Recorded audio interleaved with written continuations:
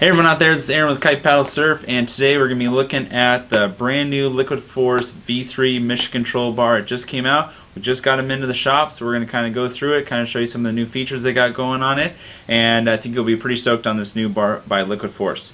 Starting off, let's just start off up here at the trim cleat. Everything up here is the same, real simple.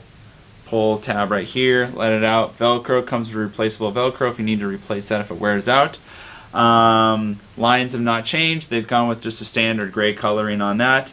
The PU tubing right here has changed. They've gone to a thinner diameter tube, and so what that does, it makes the tubing a lot more flexible, not quite as stiff and rigid as the other one, so probably be a lot more comfortable, a lot more just more maneuverable with the bar when you're out kiting.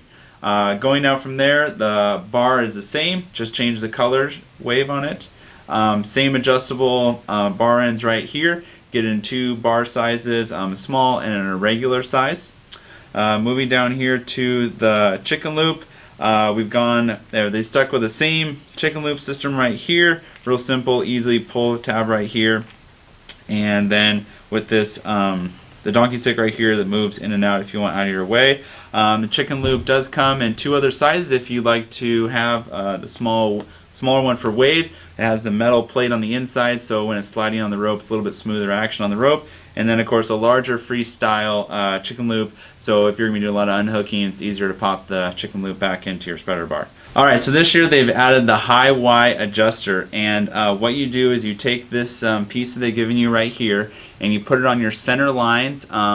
They start off starting at 3 meters above your system right here, and then at 6 meters, and what that does is it brings your center lines closer together, so it inadvertently adjusts the way that your kite flies in the air. So when you slide it farther up, it's going to give the kite a little bit less bar pressure, and what it's also going to do to the turning arc or turning radius is actually going to speed it up, so the farther you have it out, it's going to turn faster. So for wave kiting, or maybe if you're starting to get into doing some kite loops and you don't want that terrifying torque, big huge circle going around, it's going to be a lot more forgiving that way. So anyways, really cool feature. Get a chance to get this on the water and get back to you on our feedback on this.